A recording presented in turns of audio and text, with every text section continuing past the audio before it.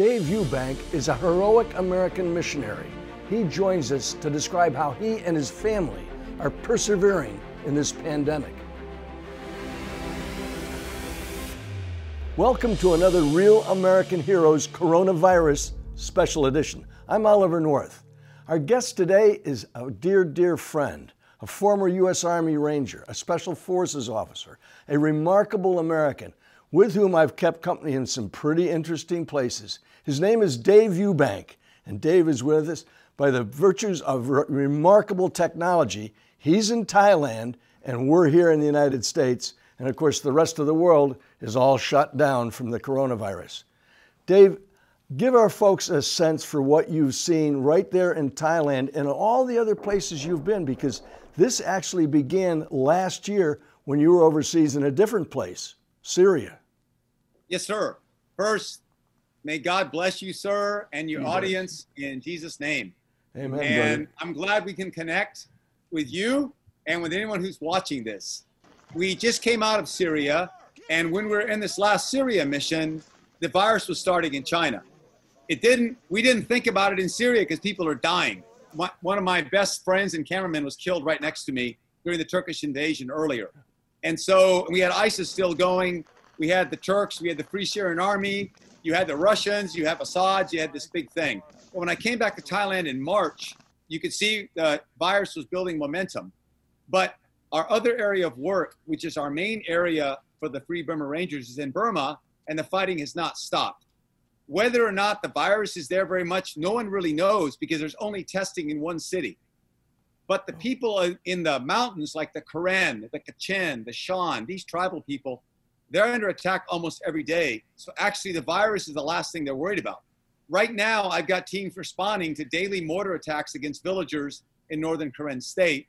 And we're planning to go up there ourselves in May and follow up. So in all-out war areas, they're not that worried about the virus. They're fighting for their lives.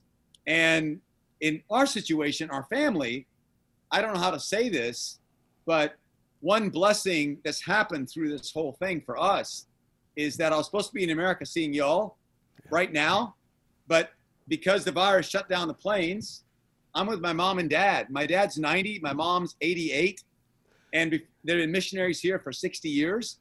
Before we came down from the north to the south, I said, Dad, you sure you and Mom want us to come? You know, we're coming from our big team up there. What if we bring the virus and get you sick? And my dad says, Dave, something's going to get you. And if it's one thing, it's something else. And he said, besides, we're not immortal. And I knew who I belong to. That's Jesus. And I can think of no better way to die than to see my kids and grandkids. So come on down. So Dave, let's talk a little bit about some of the challenges of travel. You came back from Syria in March. It was already worldwide at that point. Did you have any trouble getting flights back to Thailand?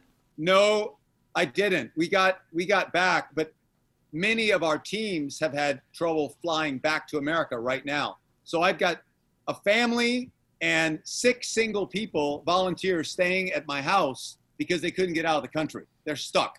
Now, it's not a bad place to be stuck. We've got horses, monkeys, basketball. We have a lot of, it's like a little ranch.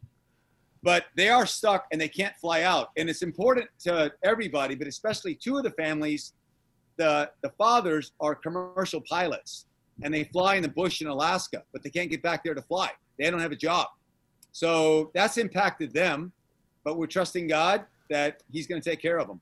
So one of the things that we're hearing back here in the States is that places where malaria is present, and Burma is one of those places, the sub-Saharan Africa area where you've been in Sudan, for example, where people have been taking as a prophylaxis various kinds of medications, it appears that, in some cases at least, keeps people from getting ill from coronavirus.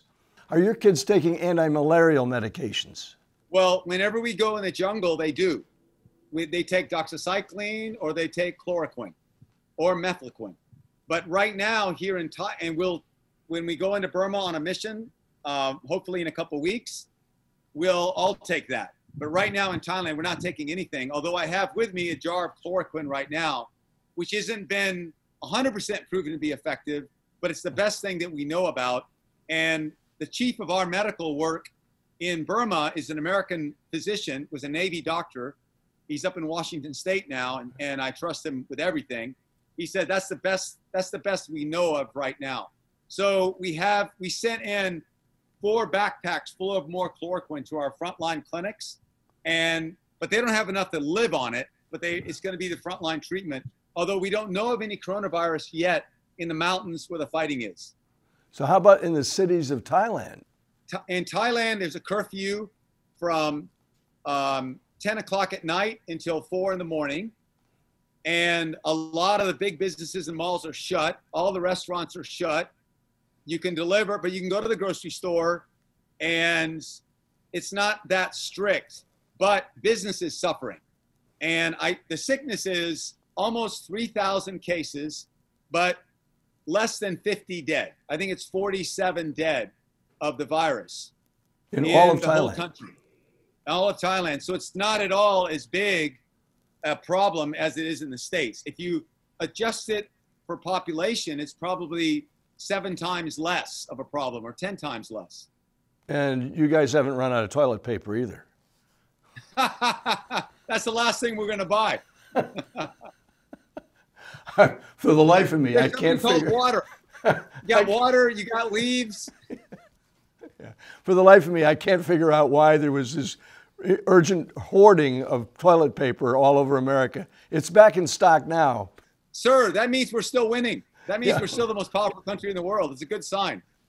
Well, I'm looking you've got your book coming out this summer. I'm looking forward to seeing you back here. You and I were supposed to be get together at the National Press Club today or tomorrow, and we were supposed to be doing interviews about your book. Give us a quick readout on the book.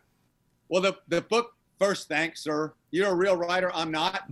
And thanks for helping me. You know, I remember meeting in Kurdistan when you were with the Peshmerga, helping them, and then you were with us in the front line. And unlike almost everybody else, you slept with us in the front line. And I remember your detail there with the huge South African Eric pulling security up there. Amazing. We love you. And you led us in devotions. That was good for our hearts. So it was on my heart to write this book, and it's called Do This for Love, Free Burma Rangers in the Battle of Mosul. And there's a little bit about Burma in there because that's our main work and where we've been the last 20 years and where we still are. But the most of the book is focused on the Battle of Mosul. Starts off on Sinjar Mountain with the Kurds and the Yazidis, and then works into the battle itself, where I learned to love the Iraqis. You know, I didn't love them. I didn't even know them. I learned to love them. And I learned about the difference between justice and revenge, and the difference is love. And I saw the bravery of the American generals who dropped smoke to help save lives. You know, for me, as a civilian, they took huge risk professionally to save lives. And it was God, our team, Americans, the Iraqis, the Kurds, Yazidis working together. So the book should be done in July. And I'm not sure exactly when it'll be published, but pretty much if you tell me to come back, I'll salute and come back if there's something to come back to. But as soon as we know when it's going to be published, but it'll come out this year, then I'd love to be on anything with you to talk about it.